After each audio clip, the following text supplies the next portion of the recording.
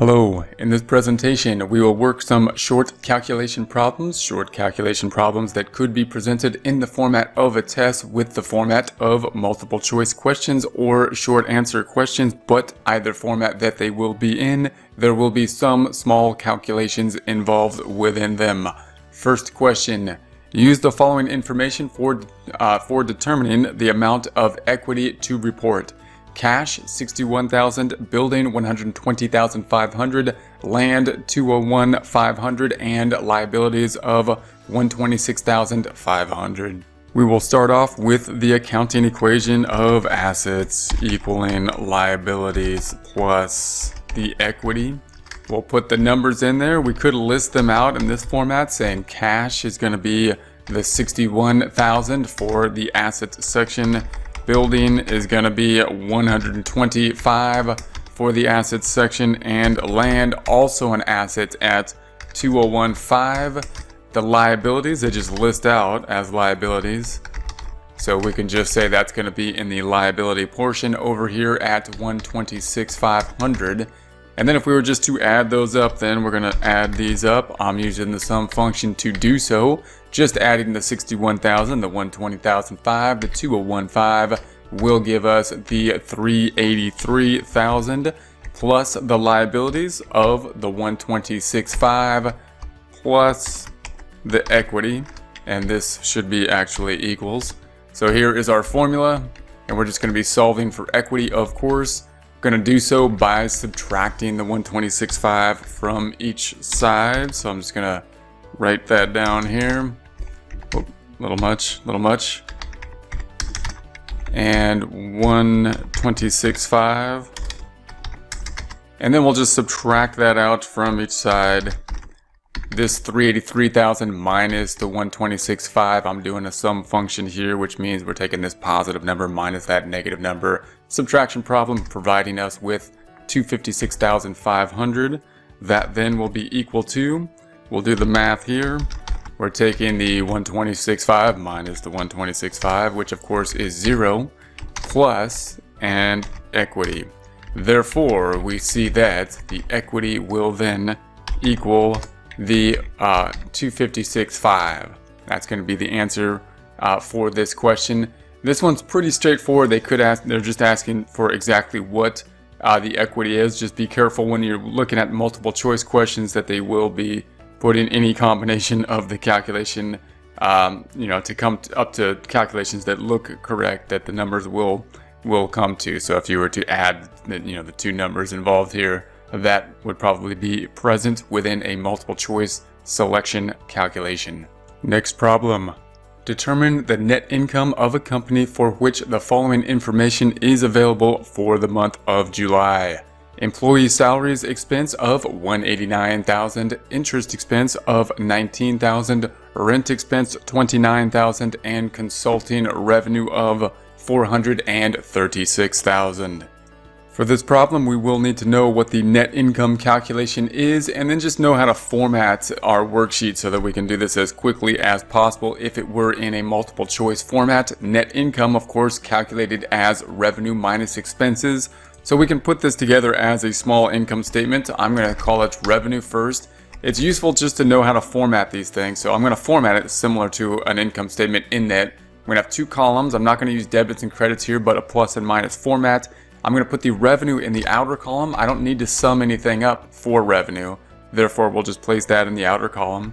And then we're going to say expenses. I'm just going to abbreviate, put a colon, and note we're going to have all the expenses. So I'm going to have employee salaries, interest expense, and rent expense, and go ahead and indent those. Notice I'm going to indent those here. And just for the formatting, obviously you're going to do this pretty quickly if it's a test question. But just note, if you put them in this format, then once we have our categories, I'm just going to pull these into the inside so that we're going to bring down the employee salaries. We're going to say that the interest expense was the $19,000 and the rent revenue was the $29,000.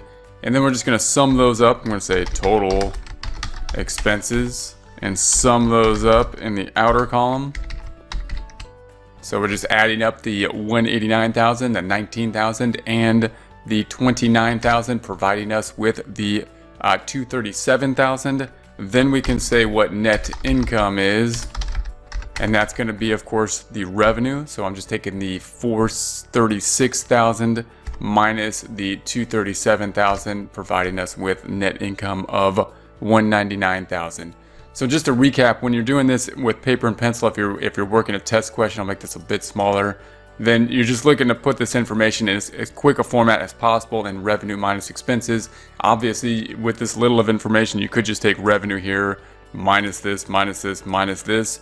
If you get to a bit more extended problems, you might want to just format it exactly as you would have it on an income statement, because that is an easy format to look at, a format that it's less likely to make mistakes on, and therefore you can put the revenue in the outer column, add up the expenses in the inner column, and then give us the total expenses, and then subtract out revenue minus expenses, giving us that net income. Next question.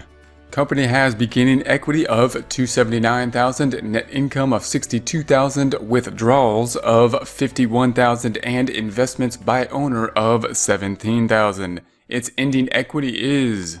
We'll then include basically our owner's equity calculation when calculating this problem. That's going to be beginning equity, plus net income is going to increase the equity, plus any contributions from the owner are going to increase, any investments from the owner are going to increase the equity, minus draws or withdrawals are going to decrease equity, and that's going to be giving us our ending calculation. So you might want to write down that formula, keep that formula in mind. That's basically our owner equity formula. You see a similar calculation when we close out the temporary accounts in the closing process. So I would just say beginning equity, and we're going to say this is $279,000. If you're talking about a corporation, we might be talking about retained earnings. And then we're going to say net income. We can abbreviate net income. We're going to say that's going to increase. So I'm going to put 62,000 of net income. Then I'm going to say draws. I'm just going to abbreviate draws. And that is going to be subtracting. So I'm going to put it in our calculation as a negative of 51,000. And then we have investments. That's what the owner is putting into the company. And that's going to represent an increase in equity, although it doesn't increase net income because it increases what is owed back to the owner. So we're going to put investments, and that's going to be 17,000.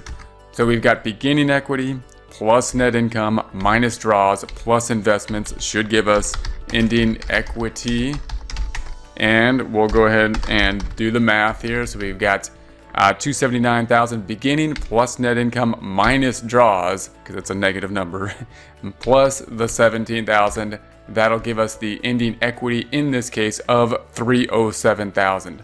So this calculation, you might want to memorize it. You might want to work with the equity statement for a while. You might want to work with what net income is and how it relates to the balance sheet, just to get a feel for a better understanding of what we're doing here, rather than just memorize the calculation. But at the minimum, you need to memorize the calculation and then spend some time with it to kind of understand what the calculation is doing, because we're really tying together, in this case, the income statement with net income to the beginning equity, which is kind of on the trial balance. You got to understand where that's gonna come from in the process. And then we got the draws, and that's also an account that typically is a little bit more difficult to understand. Doesn't happen that often. We don't have draws every day. Therefore, it's one of those journal entries and one of those accounts that we also often get mixed up, especially because it's a contra equity account. Investments also something doesn't happen every day. That's fairly rare of a transactions. And therefore, the investments also go into retained earnings or to the capital account, which is an account that's not generally used for normal transactions, but is normally used to close out net income into.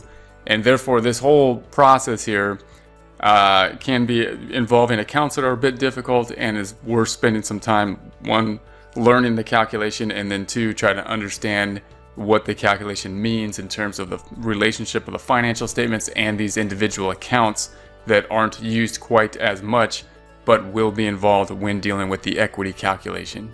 Next question. Company reported total equity of $155,000 at the beginning of the year. The company reported $220,000 in revenues and $170,000 in expenses for the year. Liabilities at the end of the year totaled $97,000. what are the total assets of the company at the end of the year. This problem's kind of combining two different components here, where we first have to calculate equity and then use equity to compute our accounting equation in order to find the total assets. So let's first think about our equity calculation, which typically beginning equity plus net income calculated as revenue minus expenses plus investments minus draws would give us the ending balance in equity. So we're going to say that the company reported equity at the beginning. So I'm just going to call this as the beginning equity. And that's going to be $155,000. Note that some textbooks, if they're dealing with a sole proprietor, might call it the beginning capital. If you're dealing with a corporation, beginning retained earnings. But the same type of calculation will be involved. It might just be called equity for any type of organization, because equity as a total would be the same for any type of company, whether it be sole proprietor, partnership, or the corporation. So then we're going to say during the year we had revenues of 220. Now we note that when we look at the calculation in terms of the equity section, in terms of the statement of equity or the statement of retained earnings, we typically increase equity by net income. But if a problem breaks out net income into revenue and expenses, we can either break out revenue in terms of revenue and expenses and then calculate net income, or we can just recognize the components of revenue and expenses and note that revenue then will increase equity, 220,000, and expenses will decrease the total equity. So I'll put that in as a negative, 170,000. Now obviously if we were to sum those two up, if I was to take the 220,000 minus the 170, that would be net income, a net increase to the equity. But we can just put these two in our calculation. That'll be a bit faster if we're just punching this into a calculator. 155,000 increased by 220 minus the expenses of 170. And let's make the abbreviation a little bit better. And that'll give us the ending equity, because we're not showing any investments or any draws at this point, so we're assuming there are none. So we're going to sum up, and I'm going to do the math here. 155,000 plus 120,000 minus 170,000 gives us our total equity there. Then if we're going to have our accounting equation, assets equal liabilities plus equity, we can put these numbers in then, equity being 205,000, and they gave us, what else did they give us? The company reported in revenue, and that in expenses. Liabilities are 97,000. So we also know the 97,000. We'll put the plus there and the equals there. And that equals A. So the math from this point is nice and simple. We're just going to say A is equal to the 97,000 plus the 205,000, or the 302,000. So 97 plus 205 is the 302. Ending answer being the total assets. Bit more of a tricky problem in that we had to do basically two calculations. So just keep those separate in your mind. First, we had to figure out what the equity is at the end, and then do our typical accounting equation type problem to figure out which component of the accounting equation, in this case assets, was not provided and was being asked for.